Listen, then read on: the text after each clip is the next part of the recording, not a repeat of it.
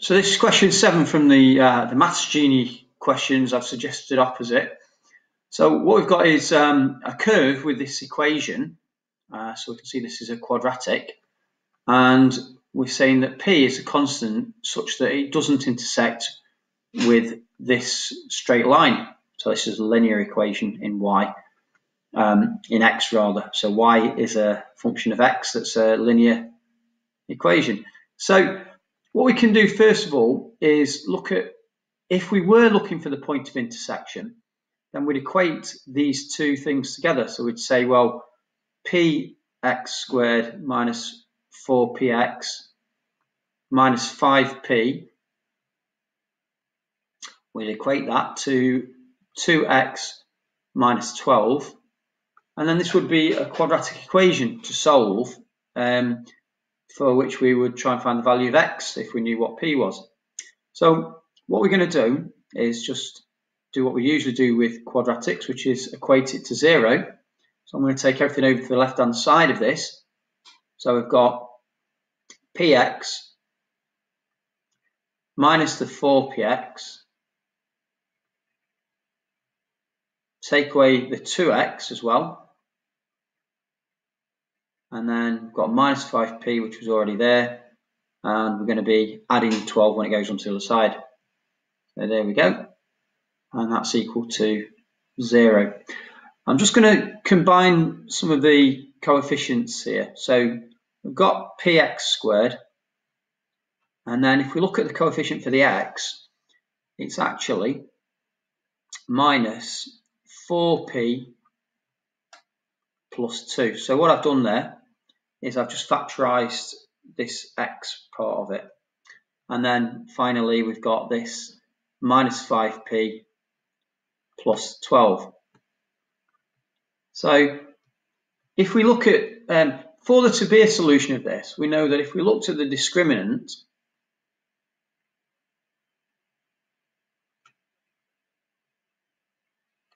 then the discriminant is the bit under the square root in the quadratic formula. So that's b squared minus 4ac. And actually, if that was less than 0, then there would be no solutions. So we'd have no real values of x which would make this true. So what we're going to do is look at the discriminant for this as it's written. So we can say, well, b is minus 4p plus 2, and c is minus 5p plus 12. So I'm being very careful with the signs on this.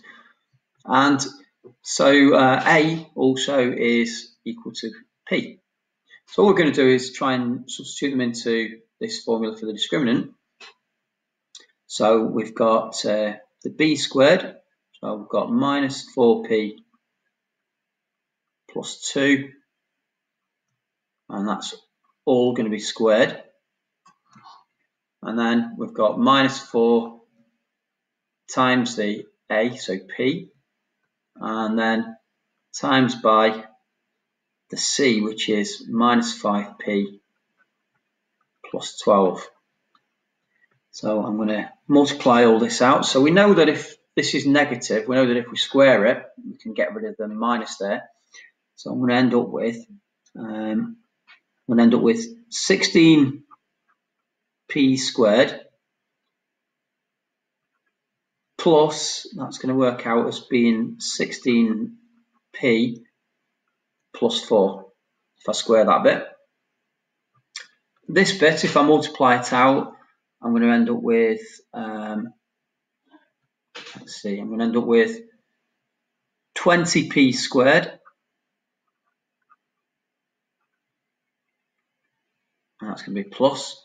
And then I've got because I've got minus times minus there, and I've got 4p times the 12. So that's going to be minus 48p. Okay, so we're just going to tidy all that up. So we've got 36p squared, and then we've got minus 32p plus the 4, and this must be less than 0 if there's no solutions. So it says it doesn't intersect, so in fact we can't have a solution to this. There will be no values of x for the value of p that we're going to find. So for this discriminant, if it's less than 0. So I'm just going to divide through by 4 here. So I'll get 9p squared minus 8p, so as required, plus 1, and that's less than 0.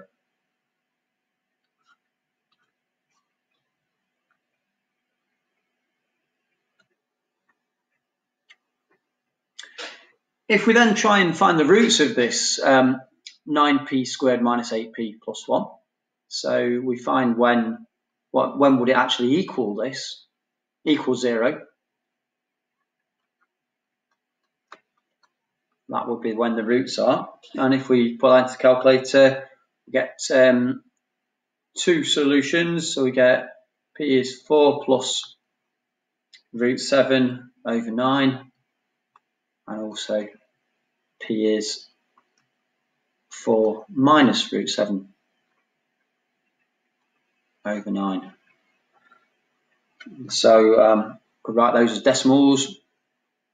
So 0.738, and also the other one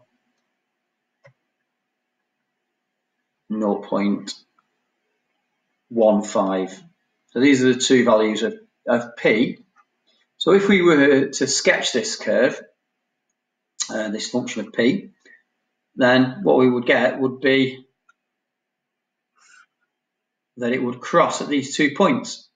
So we get that it would cross at 0.15 and also cross at 0.738, and it would look like the standard quadratic graph. It would look like that. And we're interested in the bit where it's less than 0. So we're interested in the bit in this range between 0.15 and 0.738, because that goes below the x-axis there.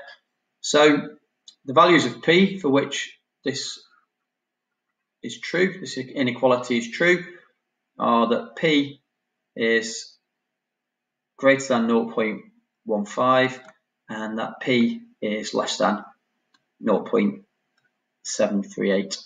And we have to be careful that since that's not got the equals to bit on it, it's just less than, then we don't have the equals on either of them. It's just the less than and greater than.